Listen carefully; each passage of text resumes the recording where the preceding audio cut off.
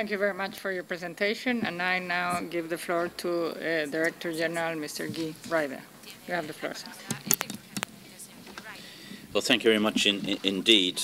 My thanks firstly to Director General Swing for the invitation to be with you today.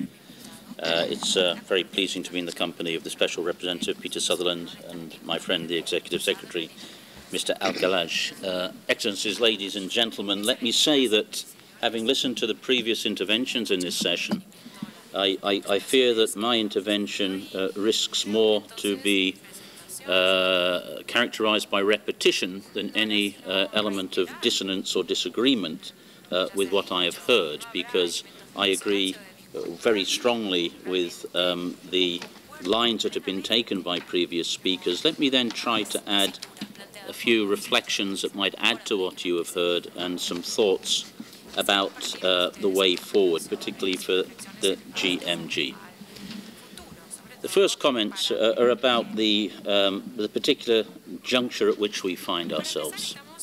Seems to me that there are a number of elements which, put together, can lead us to believe, as Director General Swing has just said, that we are on the cusp of something qualitatively new in respect of migration, and that there are new demands upon us in the multilateral system to respond to evolving circumstances.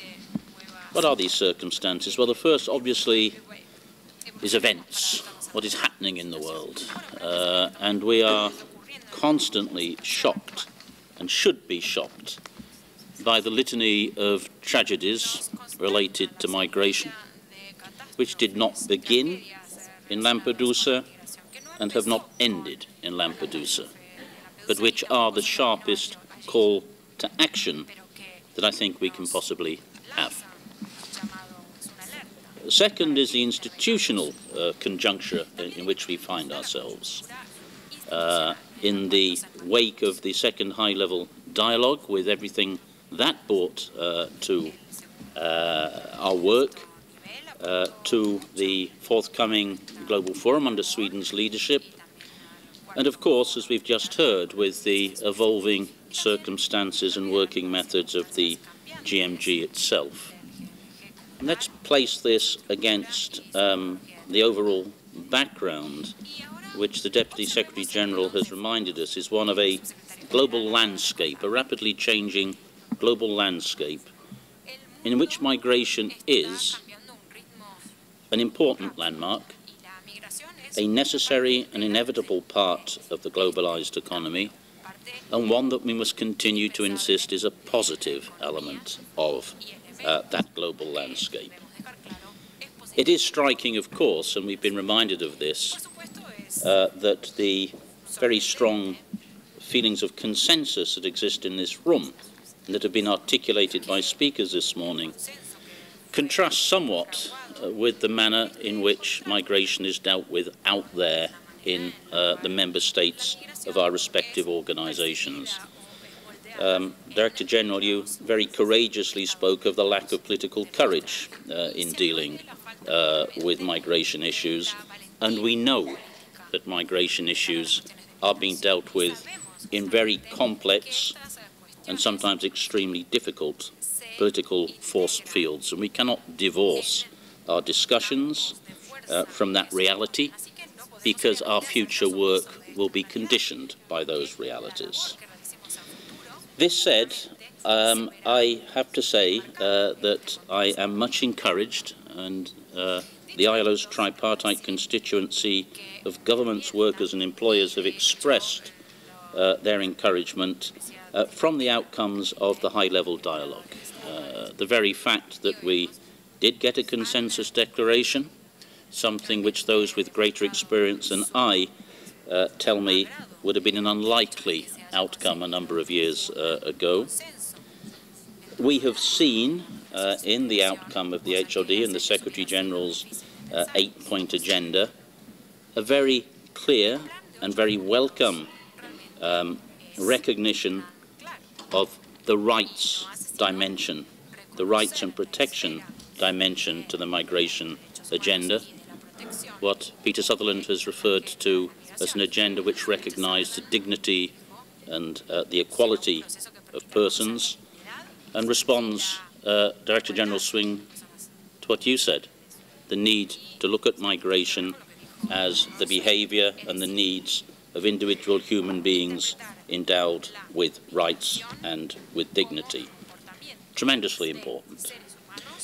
Now, let me say as well, and I hope you will not think me parochial, if I say that the ILO is encouraged by the recognition in the HLD outcomes and in the Secretary General's 8 points agenda, the recognition of the importance of the labour dimensions of migration. And I think I can defend myself effectively from accusations of being parochial by the simple fact that 90% of international migrants are workers or family members of workers. So labour is very much at the centre of the migration story, and that's why we see a very strong convergence between the work being undertaken in these institutions, the IOM and the different governance institutions for migration, and the ILO's own decent work agenda.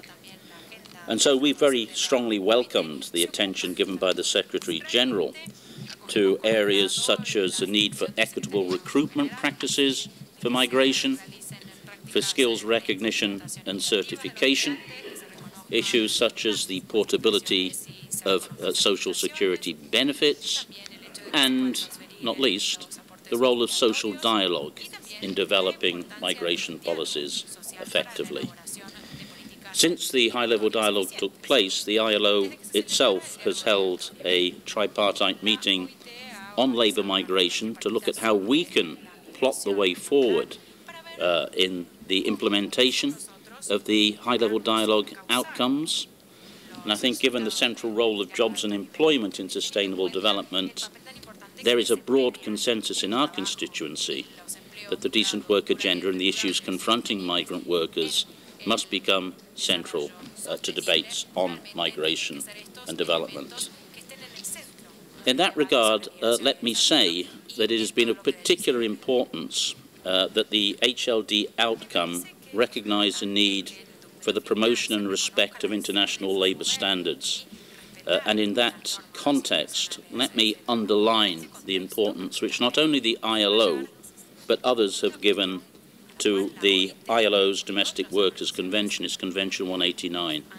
And at this table I want to thank the very strong advocacy, firstly, Mr. Sutherland, by you yourself.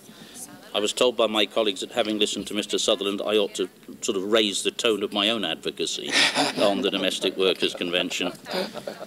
Marginally embarrassing, but actually quite useful, I have to say. We look for significant progress on this convention. Now, colleagues, as you know, the ILO will be taking up the GMG chair in 2014 in the circumstances, Sven, that you've described. We're delighted to do so, and we do so with a very clear understanding of the responsibilities that are attached to that role. Speakers have referred to some of the evolutions in the GMG and the outcome of the GMG's own internal review processes, which were endorsed by GMG principles in July. We have a multi-annual work plan for 2013 to 2015, and we are clearly intent on helping the GMG become more strategic in its work, more impactful by better harnessing the voices of its member agencies for joint global advocacy. We need to pool our expertise better to create practical guidance tools and knowledge products, along with training to reinforce agency coordination and capacities. Now, I see it as an integral part of the ILO's role in the GMG next year to promote close collaboration between the partner agencies and to guide the GMG's work in accordance with the Secretary-General's 8-point agenda for action. And can I just in that context and very telegraphically mention a number of points that seem to me to be of crucial importance.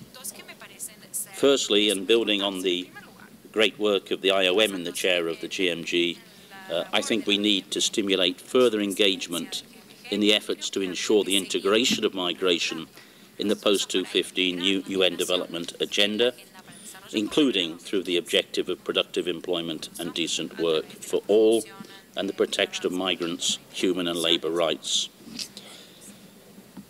Secondly, and as stated in the work plan, we will try to do our best to establish channels for regular and more structured engagement of the GMG with government in response to their requests for greater transparency. And also, and I want to underline this, with civil society organisations, including the social partners. And I want to thank the Special Representative, who, as requested by the Secretary-General, has committed to work with us in facilitating closer GMG and global forum collaboration. This seems to me the essential part of governance improvement. And in that regard, we look forward to working constructively with Ambassador Ackerman as the Swedish chair of the GFMD and with the incoming Turkish chair. And at the same time, we do need to respond to the call from our own constituents to ensure greater space for them, workers and employers organisations, in global forum processes. They are not yet recognised as distinct actors, but they are critical to improving the governance of migration, particularly labour migration and mobility. And I think that this is an area that will require further reflection by the ILO and the GMG. Let me say as well that it is important to create better opportunities to document and exchange good practices at country and regional levels, and for bringing these into the global policy debate, and at the same time to strengthen the knowledge base on migration, including practical tools for improved data collection. Colleagues, I've mentioned already, and I will close with this, the importance of the ILO's Domestic Workers Convention. I think it is important in its own right for its own content because it addresses the needs of more than 50 million workers around the world, many of whom are amongst the most vulnerable on labour markets. But I think that the Domestic Workers Convention also has the effect and the role of example. There are other ILO conventions which relate specifically to migrant workers. Next year marks the 65th anniversary of the ILO Migration for Employment Convention, that's number 97, which was the first ever international standard on migrant workers. And in 2015, the following year, we will be commemorating the 40th anniversary of the Migrant Workers Convention 143, as well as the 10th anniversary of the ILO's multilateral framework on labour migration. I don't think that we should be shying away from the normative elements of the migration debate. Colleagues, I will end with that. I think we're at a moment where we need to bring not just political courage, Bill, but also multilateral ambition to the tasks before us. In our own way, the ILO is committed to that task and looks forward to working with all partners to that end. Thank you very much.